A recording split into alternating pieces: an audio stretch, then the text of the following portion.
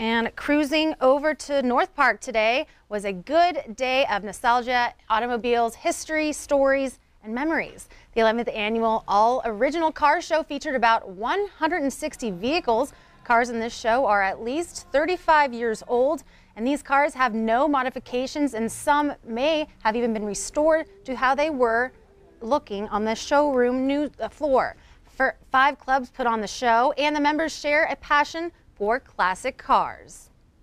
I just have always loved cars ever since I was little. I just like the styling of cars. We have one vehicle here. It's been in the same family its whole life. It's a 1916 Franklin. It's 102 years old and only has 30-some thousand miles on it. To us, that's just amazing. That's what this show really epitomizes, is try to see these cars as they came from the factory and the history of those cars.